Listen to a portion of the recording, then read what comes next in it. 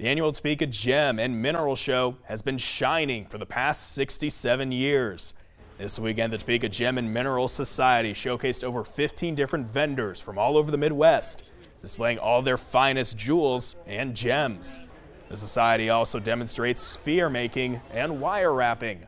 President of the society tells 27 News what he looks forward to every year. The odd things I haven't seen before. There's materials here from literally all over the world, and there's always something new for me.